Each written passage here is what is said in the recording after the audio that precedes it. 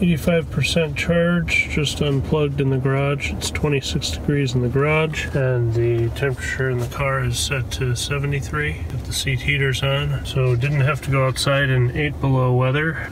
Joan's in the back seat reading her books, not even wearing her hat or mittens, which I wish she was, just for safety. Just got to work, and the car is still at 83%. Wasn't that long of a drive, but I had a pit stop at daycare. Oh, we just went down to 82%. Gonna go down and have a meeting, but mostly the car is just gonna sit today, and we'll see how the range holds up. It's cold, and this is a 2015 Tesla Model S, so let's see how this 4-year-old battery holds up. Almost 1 p.m., just sitting in the 9 below cold has brought the battery percentage down to 74. A little bit of loss, but not terrible. It's now about 2:30, down to 66%. Most of that has come because I preheated the car at about 1:45, thinking my meeting would end, and it continued until about 2:25. So the car was heating up to 73 degrees for that whole time, so wasted quite a bit of energy doing that. Almost 5:15 p.m.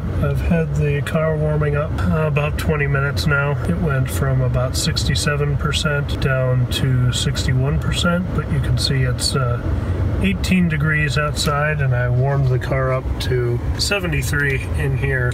Just made it home with 55% battery range. You can see it's minus 19 outside, but just pulled into the garage, so gonna be a little warmer in here. If it stays above 50% when I go to bed, I will just let it ride overnight and see what happens.